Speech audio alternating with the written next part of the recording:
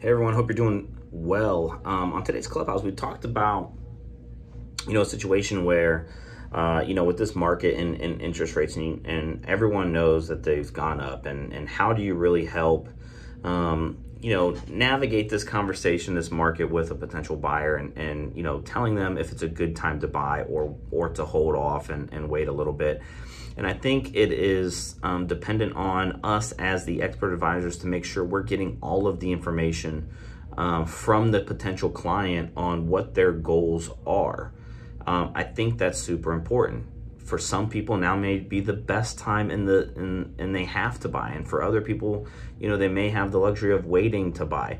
But what I tell every single agent that asks me this question is, we can't predict the market. We don't know if rates are going to go up. We don't know if rates are going to go down. We don't know if pricing is going up, if pricing is going down. The only thing that we know is what's happened yesterday and what's happening today.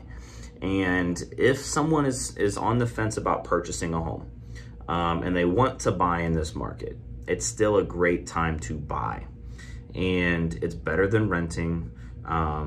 If they have a house that they are selling and purchasing, again, depending on their situation and what's going on, they may be able to cash in on a ton of equity and get that larger home that they want, that has the extra space, or that has, the huge detached garage that will allow them to run their own business out of it, or whatever the case may be, right? There's not one correct answer. Every client is going to be different in what their goals and desires are and what their motivations are for buying and or selling.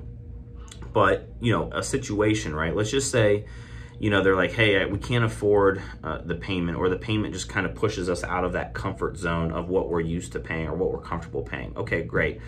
Let's just say, they were comfortable paying, $1,300 a month, and now the payment's going to be, $1,500, and that $200 is, let's just do easy numbers. Let's just say the payment that they were comfortable with was, $1,500, and now the payment gets pushed to closer to $2,000.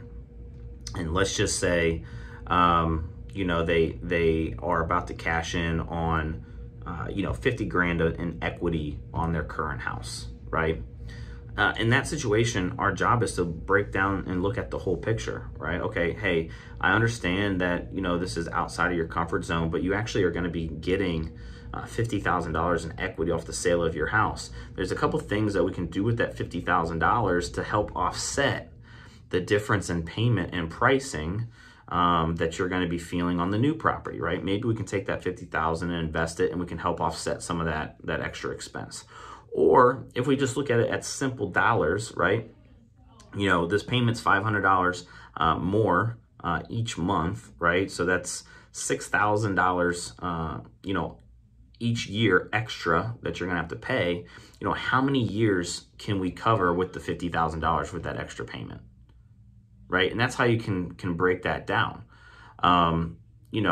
Just do that math for them. Hey, if you plan on being here less than 5 years, then this makes sense, right? Because your $50,000 are going to cover that extra $6,000 each year.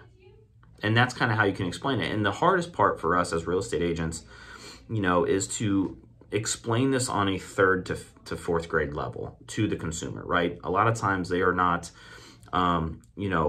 well-versed and educated on the financing side of things and on the real estate side of things. And everyone tries to predict the market, and you can't predict the market. It's impossible to predict the market. But what we can do is we can just share facts of what's happening, and you can share stories, right? If you had a client that told you 2 years ago that they were going to wait for the market to slow down, now it's just costing them extra money, a ton more on value and now on rates, right? You can't predict the market. But what we can do is we can put a game plan in place based off of their real desires and what their real goals are in real estate. And we can help guide them down that path. And the one thing I tell people right now, look, you can lock in at whatever rate it is today. And then if 6 months and 12 months down the road, rates go down, refinance. Look into that, And if rates go up in 12 months, then it looks like that you bought at the right time. Right? Because now, if you would have waited, now it's going to cost you even more money, because I don't think values are going to slow down, right? Especially here in Central Ohio, right? Understanding our market, we have so much potential business coming because of intel here locally that I don't see our market really slowing down. I think we're always going to have a supply and demand issue for the next 5 to 10 years. To where, housing's always going to be low inventory or lower inventory than the amount of buyers that we have in our market. And it's our job to just explain those things, right? The only way to really protect your investment is to get into contract now to purchase the home. And if rates go down, awesome, right? But if rates go up, awesome, right? Because you bought at the right time. And then values are going to go up as well. So you just have to ask the hard questions, dig a little bit deeper with your clients and really understand what their goals are. What's the true motivation as to why they need to sell or why they need to buy. And then put a plan in place for them and make sure that you can explain it to where it makes sense for them and they're completely comfortable in that decision to make that real estate transaction.